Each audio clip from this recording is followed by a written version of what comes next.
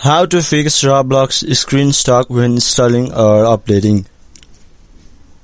So hello viewers and welcome back to our YouTube channel, and in today's video I will be teaching you guys how to fix Roblox screen stock when installing or updating. So without delaying any further, let's get started. So first of all, open any type of Play Store or App Store. Then here on the search menu, simply search for Roblox. Click onto the application. Scroll down a bit and here you can see an option named App Support. Simply click onto it.